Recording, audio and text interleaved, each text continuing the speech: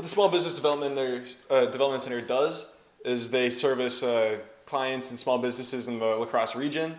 It could be anything from financial consulting, some planning, marketing strategies, anything of that nature to help get your business going. And you can actually contact us on our website at www.uwlax.edu/SBDC. And to get assistance, you can also check out the website, sbdc@uwlax.edu.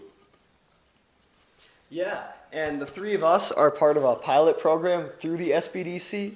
We're centered at the Coulee Region Business Center, which is the home of many local small businesses that are just trying to get their feet off the ground. And we are here a few days a week and help them with a variety of things, including marketing, finances, business plans, and sometimes even making some bread.